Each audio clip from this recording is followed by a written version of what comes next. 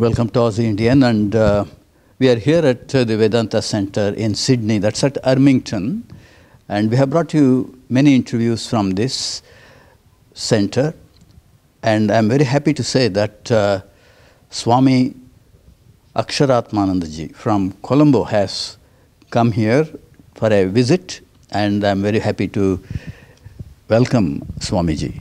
Welcome, Swamiji. Yes. Namaste. Maybe we haven't heard a lot about the center at Colombo, Ramakrishna Mission Center at Colombo. Can you tell us when the mission started and what are the activities of the mission? In Sri Lanka, the Ramakrishna movement started as early as Swami Vivekananda's visit in 1897. Okay. Gradually, the movement developed and finally it took shape in 1930 onwards, like that. That time, in a small scale, Ramakrishna Mission activity started in different places. First in Jaffna, then Trincomalee, then Batticaloa, and finally in Colombo.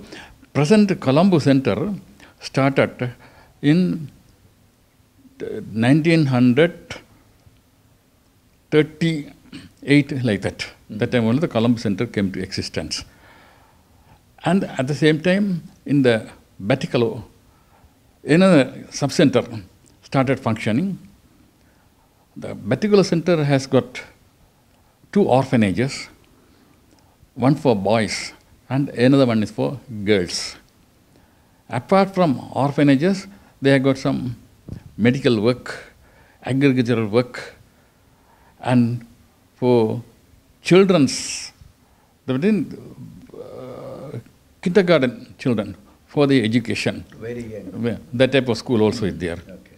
And Ramakrishna movement started in Sri Lanka by starting 26 schools all over the island, okay.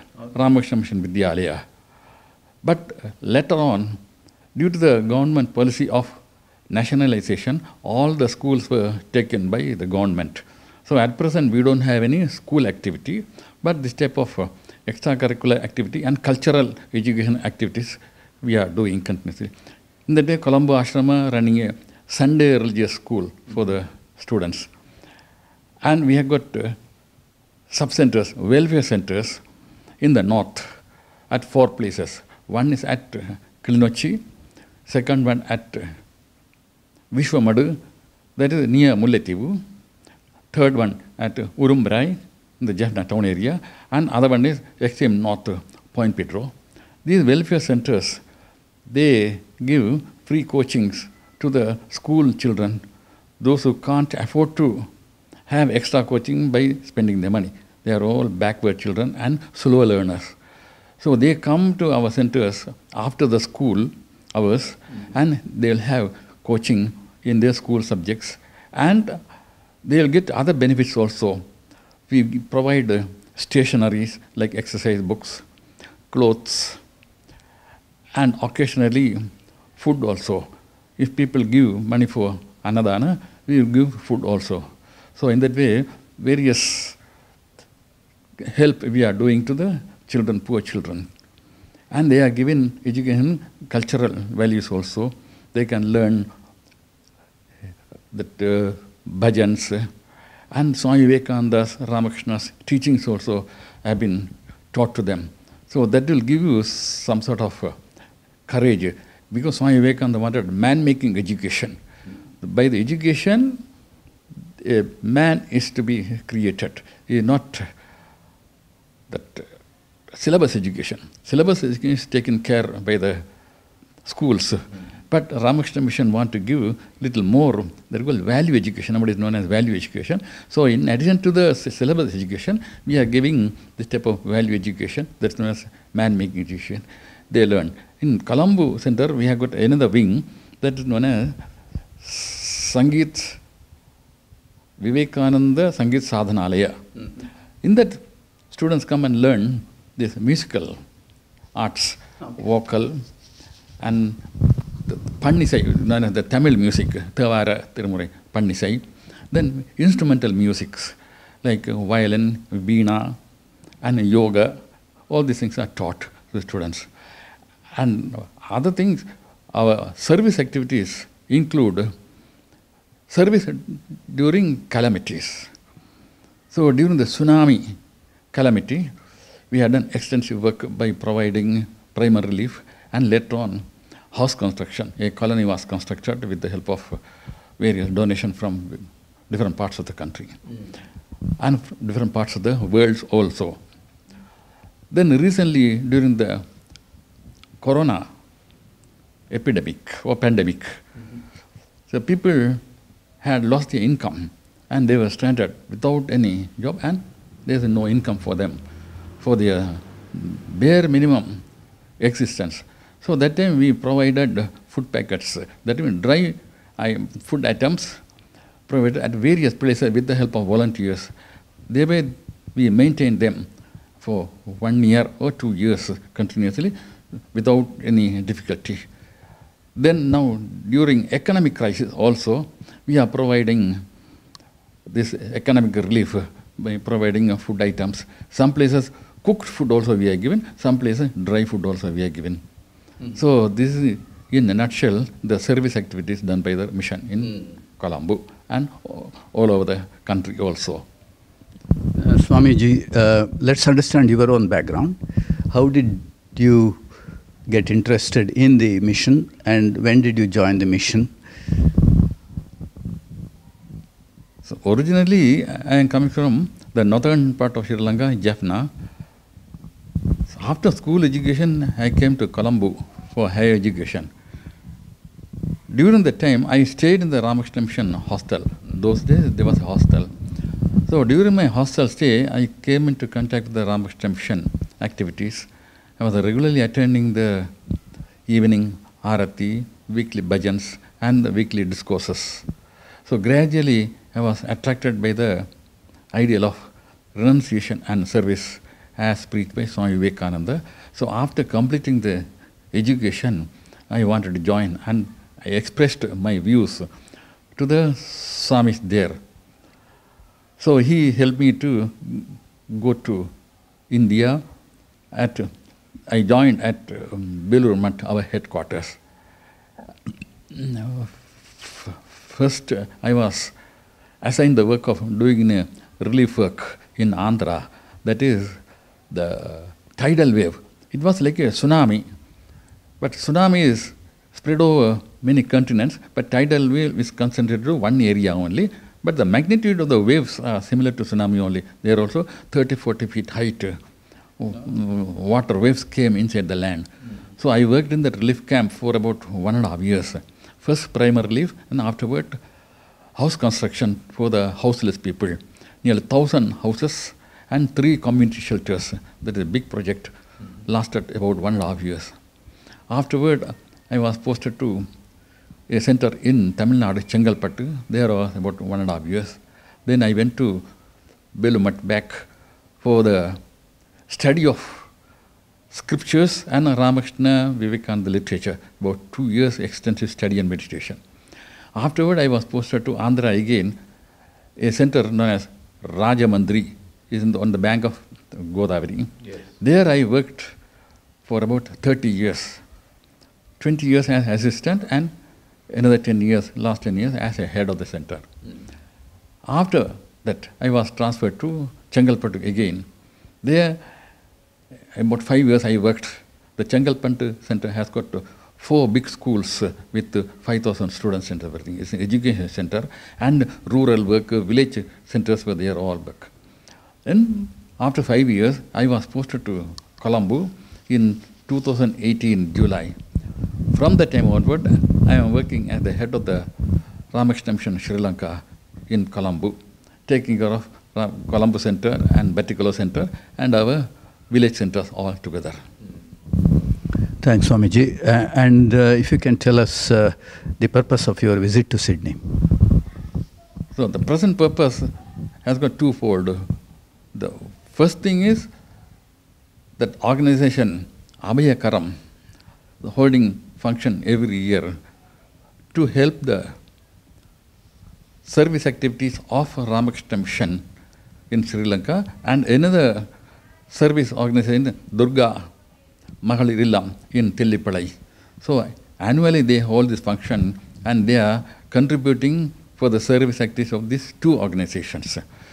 So occasionally some monks from Sri Lanka, whenever possible, they come and participate in the function.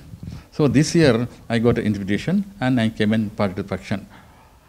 Along with that, I wanted to meet all the devotees in Australia, those who are interested in Sri Lankan Ramakrishna Mission work.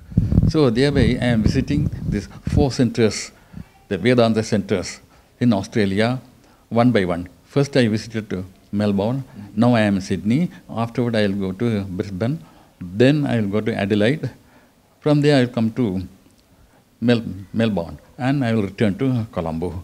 So in each centers I have got a chance to meet the well-wishers and devotees of these centers, and at the same time those who are interested in Sri Lankan work. So we can consolidate their work. Yeah. And Swamiji, Abhayakaram, when did you start as a branch of Ramakrishna Mission, and what kind of, I saw the website, it is really the kind of work that you are doing is absolutely mind-boggling. And when did it start and how is it running now? So Abhayakaram is an independent organization started by some well-wishers to help the Ramakrishna Mission work in Sri Lanka. It started about 30 years ago. The recent function was the 31st year function. So some well-wishers together, they started in a small scale, organizing functions and contacting the people throughout the world and raising funds and contributing to the Ramakrishna Mission and Tillipalai Durga Mahalir Illam. So for these two organizations, they are supporting. They are an independent organization. Last 30 years, they are functioning. And is this your first visit to Sydney or you have come here before? This is my first visit to Australia. So this before that I had never visited these places. Okay. So there I am coming to contact with the monks of these 4 centers. Yes. So it is a great opportunity to meet them and observe how they are working, their problems, their achievements. These are all good information and learning for us also. Of course. And now, of course, we have all heard of the political as well as economic turmoils in Sri Lanka. It is in the press everywhere. Has that affected the functioning of the mission? Yes, it has affected a little. That means because of the economic crisis and fuel crisis, for a short time we could not move out. So it is like a continuation of the corona. Right. Corona time also we could not move out. So economic crisis also we had to reduce our movements. But gradually we have come out. Now we are functioning as usual. But the regular activities all functioned as usual. There is no problem for our regular activities. Only external activities are disturbed. But still we maintain the contact with the distant existing welfare centers and particular centers. They are all functioning as usual with the help of the local volunteers. Then we to help them by sending the financial help, financial amount to them, to the bank, and they will do the work there. So in that way, the effect of this economic crisis on us was limited only. It's not paralyzed, but it has reduced a little. We had to use different methods, different approach to do the work, but still we continued the work. And have you visited other countries for this Abhayakarma and also fundraising functions apart from India and Australia? No, I have not visited any country other than this India and Australia. Okay. So do you plan to visit any more countries? Yes, if necessity come in future, I can visit places where this type of migrated, that people in diaspora living, I can visit and have contact with them, and they may help us also. Yeah, because Sri Lankan migrants and Indian migrants are everywhere in the world, one of the biggest diasporas. Yeah. So that's why I was wondering to raise funds for Abhayakaram. This is a good opportunity to visit other countries as well. So it depends on the people in those areas. If they gather together and invite me, then I can go there. So first inviting necessary, then I can proceed. Yes. And that's the procedure. So what are the future plans, Swamiji, of the mission as well as Abhayakaram? So mission plan, through Particular Center, we want to help these visually handicapped people. So there are many people visually handicapped staying some place here, but they don't have sufficient infrastructure as using the latest technology for their education and well-beings. So we have got a center in Tamil Nadu, Ramakrishna Mission Vidyalaya, Coimbatore. They have got a specialized wing for these visually handicapped people. With the help and with the help of our Particular Center, we have set up resources center for these visually handicapped people, and that will gradually take up and help these visually handicapped people by providing the latest equipments for their learning. And we provide materials. And if anybody is willing, they can go to India, that Coimbatore, again then learn and come here and to teach others in turn. And not only that, side by side, we will have online teaching also with the help of staff available at Coimbatore. They can do online teaching to the students here. And in the upcountry also, there is a lot of work to be done. They are all in backward conditions. So in Kottagala, we have started one welfare center recently. So that has to take shape. Then it will take care of the people of the tea estate workers. They are living in a very primitive condition. There also we will, instead of education, various activities. They call human resource development, like that. So the Swami Vivekananda wanted that education must be a total development. And Swami Ranganathananda also repeatedly used this terminology, that human resource development or human excellence. So these estate students, they don't have even the minimum facility to study many places. So we are going to provide them opportunity to study various topics, computer education, English education, yoga and healthcare and surroundings. The general healthcare is more important for them. So it's a total development program in that Kottagal area. That also we are taking them. That also requires the help of people in large to develop the center. Of course, the messages and the preachings of Ramakrishna as well as Swami Vivekananda is universal. It cuts across race, religion and everything. So is the center open for people of all religion? Yes. Our centers are open for all the religions. And in Colombo, we used to observe the celebrations of Buddha Purnima and Jesus Christ, that Christmas Eve, that is the evening prior to Christmas Day. So these two celebrations we observe. On the day we invite Buddhist monk for the Vesak and Christian father for the Christmas Eve celebration. They give discourses. So in that way we are trying to maintain a religious harmony among the public. Yes. And whoever conducts a religious harmony meeting, there we also go and attend. In our shrine we have got the portraits of Jesus and Buddha also. And the Vedic line depicting the harmony of religion, Ekam Sat Vipra Bahuda Vadanti. The truth is one, sages call it by various names, is written in our shrine. Those who come, they can see the line, understand. Our center stands for religious harmony. If I see some of the activities here, for example, in Sydney and Australia in general, they conduct yoga conferences, international yoga conferences, and also various other discourses from time to time with the help of the High Commission as well as the Indian Consulate. Do you have such activities like yoga conferences and other activities in your center? We have yoga classes, but we have not conducted yoga conferences. But International Yoga Day is conducted by the Indian High Commission in Colombo. So that's the function we also go and participate. And of course you have come to Australia for the first time. You have seen and your impressions and also your advice to the people who want to come and help, especially Abhayakaram. What kind of message you want to give out?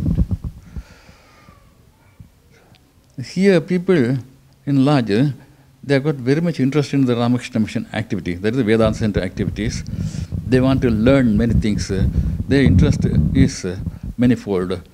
So they want to learn particularly Bhagavad Gita or Upanishads and everything. At the same time, they want to help. So the helping nature is there that I can observe. This is a good sign that they want to help the needy wherever, in any part of the world.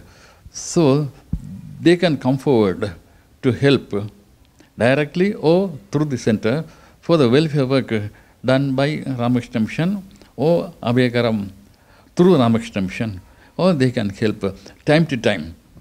So occasionally, and directly they can contact us also.